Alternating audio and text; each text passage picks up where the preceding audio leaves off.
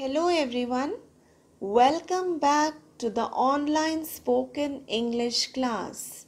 In this module, we shall learn about the usage of the prepositions across and through. Let's understand the usage of the preposition across. The preposition across refers to the movement of an object or a person from one side to the other of something, such as a city, road, or river. Now look at the picture. In this, the woman is walking across the road.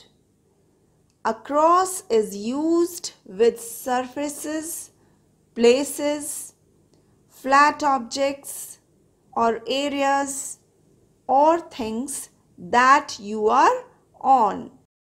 Let's read some examples. Please repeat after me. We took a boat across the river.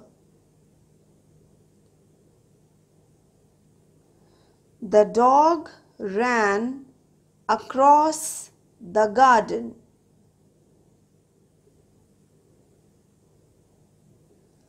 Vikas travelled across the field on horseback.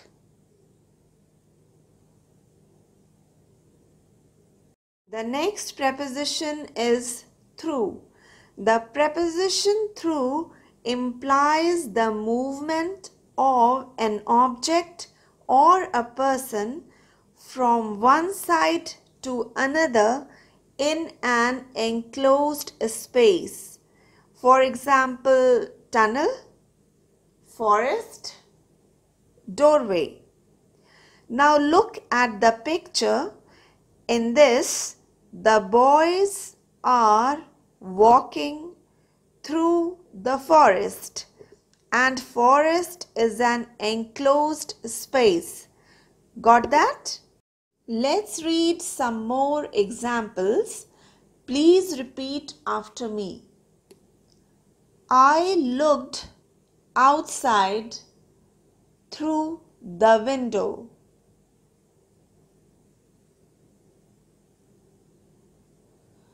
We made our way through the crowd to the river.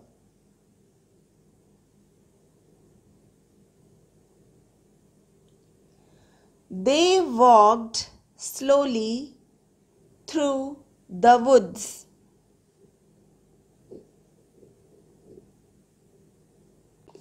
Let's recapitulate.